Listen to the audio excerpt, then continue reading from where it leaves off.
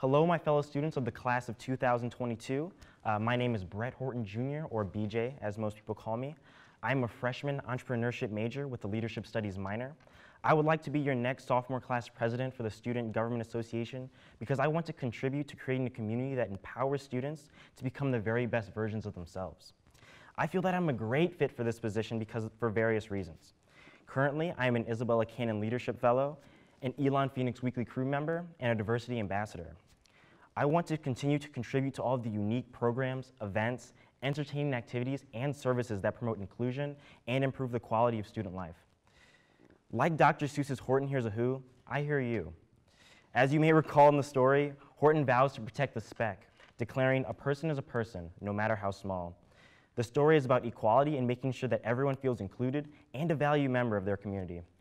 As sophomore president of the SGA, I commit to making sure that every member of our community feels heard, valued, and safe.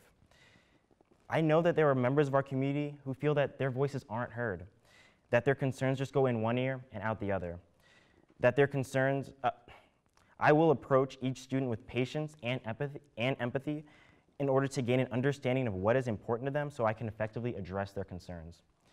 As young adults, it is important for each of us to develop our own sense of agency, to take action for our own lives. SGA must be intentional in its efforts to meaningfully engage each member of our community, whether they are outspoken or quiet.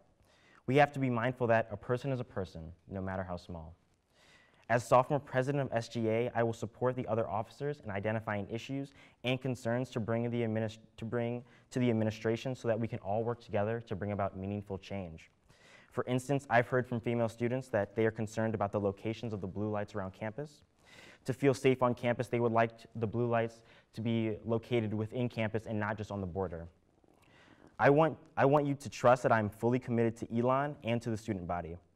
If I were to be elected, I would be a servant leader that ensures that the voice of each person is heard, no matter how small.